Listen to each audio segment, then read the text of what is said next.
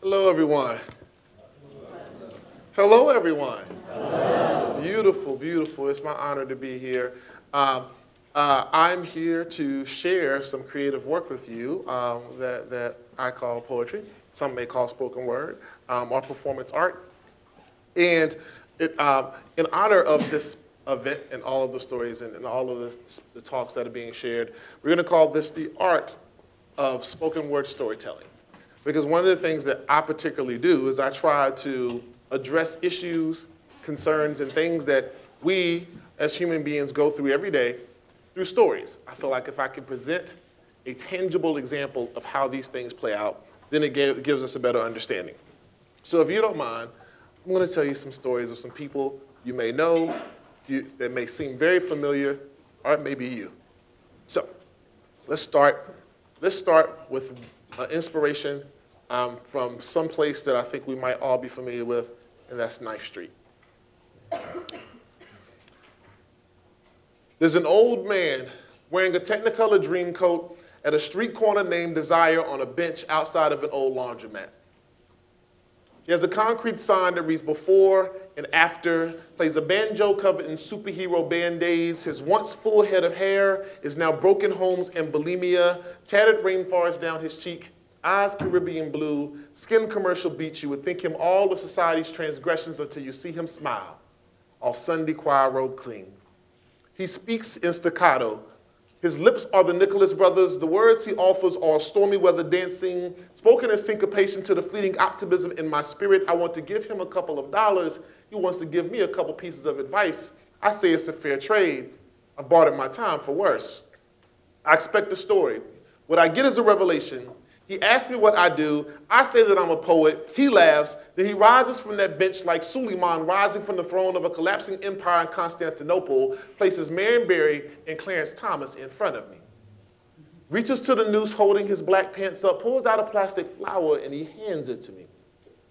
We say we want our roses while we can still smell them, but if they're fake, it's sort of like intention without fruition, like dreams of no ambition. What good is appreciation if it's not real? But then again, sitcoms have laugh tracks after enough episodes that you wonder if you're really funny or just become content with knowing that there will always be laughter as hands dance. Fingers like the Temptations and the Spinners. I noticed that David Ruffin had trouble keeping up the steps. His left forefinger had been broken before, probably from holding the truth. The ability to point out other people's mistakes. He reached into his coat pocket. He pulled out an old watch, 14 karat, covered in forgotten currency. It was sunburnt, broken, with arms stuck in an empty embrace. We have all had our face cracked, been ashamed, embarrassed, had our reputation tarnished by bad decisions, been stuck in a moment unable to recognize times have changed, but we are all made of valuable material, and 2 times a day we are perfect, so there is always hope. So now I'm standing there, holding a false promise and a lost opportunity, with a look on my face as blank as Herman Cain's NAACP application. And I am looking at an old man laughing like juke joint scamps playing a jug band rendition of ragtime in his belly. I am so confused, yet I am so aware.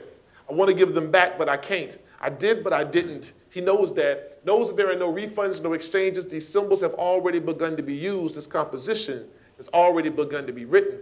See, he taught me about judgment, about finding blessings where you least expect to find them, about knowing that wisdom sometimes comes when everything crumbles around you. So in honor of that ill-gotten ghostwriter, whenever I deliver this poem, I make sure that everybody knows who actually wrote it.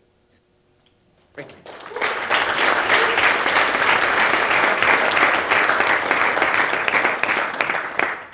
So we'll continue on, and we'll go from that street artist into a wedding where there's someone who seems to be so eager to talk to everybody in the room, and he stumbles into a guy like me who really doesn't want to talk to anybody, and the story he ends up telling me is probably one of the most amazing I've ever heard. He used to always get things backwards, like the I love you that found his lips after she closed the door, so he tattooed an open door over his heart so he would never forget again. Now he goes in and out of relationships, unable to shut out his fear of commitment.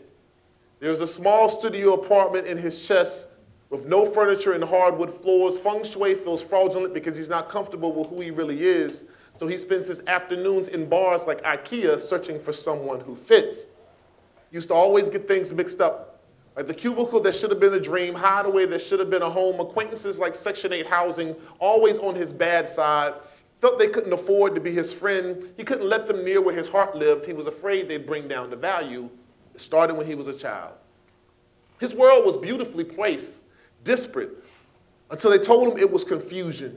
Said that there were gaps missing in his stories. He said those stories were riddles and he was supposed to solve them like Oedipus. They told him he had a complex. He said, I ain't got no mother effing problem. They disliked the difference between his understanding and his achievement. They labeled him developmentally disabled, called his parents, said, your son is dyslexic. He didn't open a book again for 4 years. He got good at mimicking, life imitating art, but this isn't realism, it's an abstract impression of fitting in. He Jackson Pollock High School, framed it as a necessary evil, exhibiting no remorse until needles started pricking his skin, painting heroin-hued portraits on pointillism. A fanatic Surratt working with the withering canvas, he was addicted for 4 years. 4 years out of rehab, he finally found the answer. Figured out how to read the pages of this novel existence that God had written for him. See, he's dyslexic. Reverses letters and numbers, struggles with symbols, but believes he's better this way without the preconceived notions of this world. He called his lost lover, said, you can come home now. I know that love is still possible because you and I is no less gratifying. Reverse. See, he traded in that cubicle for a Barnes & Noble badge. Books are his life now. So he perfect binds days that begin and end the same way with prayer. This faithful autobiography is printed in his daydreams and distributed in his smile. He is a modern-day Aesop who dove off the cliff of doubt with rebellion on his tongue so that he can inspire the next young dreamer to believe in happy endings. He wondered if God broke apart his reality to test his faith or his ingenuity, but he has finally found the glue to piece his piece back together. He used to always get things backwards, like the FU that found his lips 12 years after they tried to tell him a piece of God's craftsmanship was defective. So he tattooed a middle finger on his upper arm so when he gives doubters the cold shoulder, they will know why. So there's a small studio apartment in his chest. It is accented in determination and fully furnished with hope. Feng Shui feels like freedom because he's comfortable with who he really is. So now he spends his afternoons in bookstores searching for an adventure that fits.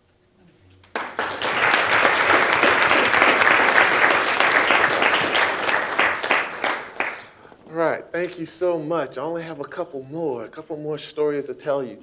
And we're going to just jump around this town and continue to run into some of these amazing people. And there's this sort of an offhand story because there's a young man, a very talented writer, who is looking for something new to write about. And he's giving this prompt: what if the word ugly all this time has really meant beautiful? He's like, yeah, no, I don't want to write about that. And so I was left with a quandary. I like the idea. I think this is the greatest prompt ever. You sure you don't want to write about it? No. Fine. Well, hey, guess what? This is what happens when you're left with an idea that nobody else wants to take. So this is my story. Starts with a quote by Oscar Wilde. There's nothing in the world that is so beautiful that under certain conditions it won't appear ugly. And I found it to be prophetic, and I offer it to you now as I ask you to consider what might seem to be a far-fetched idea. I've been studying the etymology, and I'm starting to see inconsistencies, and I wonder if the standard was created to maintain a false sense of identity. What if ugly really meant beautiful? Hold on, pretty people, just bear with me for a moment. The word manufacture used to mean made by hands before the brands of industry made it synonymous with mechanical revolution. They used to say brave meant crooked, savage, wicked, depraved. The Brave New World wasn't a compliment, it was a warning, but that was before the raping and pillaging of Native Americans became regarded as a heroic accomplishment. I mean, what if ugly really meant beautiful? I looked it up. The word ugly is older than pretty, gorgeous. Is it fair? Yes, take a moment, admire the double entendre I just used. I call it subterfuge, not what I just did, but what they're doing to us.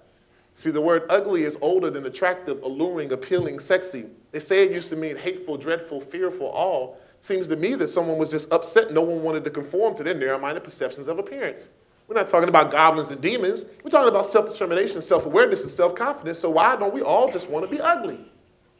It's a dastardly trick.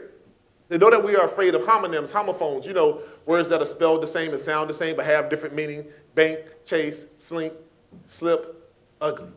Pugs, ugly. Knee along, ugly. I'm just saying. Enthusiasm used to mean possessed by God. Now it means possessed by the demons of materialism and commodity. Have you noticed how the wolves of Wall Street try to put a Red Riding Hood on Obama and turn Mao into Rumpelstiltskin trying to take your first piece of American apple pie for turning working class idealism into self-determination? First King James and now this. They know the error in their ways. They got me using statements like diamond in the rough, like the coal around the diamond ain't black. But if I mention fool's gold, don't nobody want to talk about that. In these fairy tales, the ugly duckling who turns into a swan. Hold up, Mr. Hans Christian Andersen, who told the swan it was an ugly duckling in the first place? So a long neck, short legs, and broad build is beautiful on a swan, but fellas, on any one of us, that is not Denzel Washington or Matthew McConaughey. Seems our fairy godmother has turned the oppression of patriarchy and heterosexism into couture clothing and Photoshop pictures. Beauty and the Beast is an illusion that fell for a dude who looks like Zach Galifianakis. The Little Mermaid is an illusion with bad decision-making skills that fell for a dude who can't sail a boat. Where do we learn these things? I'm supposed to trust two shallow-hale brothers named Grimm. Hold up, their names are Grimm, but you tell me they write fairy tales. You can't tell me ugly doesn't mean beautiful. Sleeping Beauty was a narcoleptic. Snow White has snow white skin, red lips, and dark hair. That's a character on Twilight. Propaganda and marketing has always been a part of political engagement. McCarthyism. Authoritarian leaders have been using deception since the beginning of time. Roswell was real. There were no WMDs, and we're still trying to figure out the after effects of Tuskegee. Now, you can follow along with the fallacy, but not me. I will no longer conform to the standards created by charlatans, so if you believe, then say it with me. U-G-L-Y. I ain't got no alibi. I'm ugly. Thank you.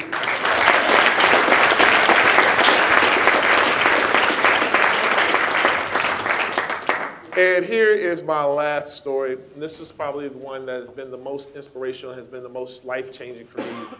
A dear friend who I discovered had survived breast cancer after seeing her pictures of her reconstructive surgery.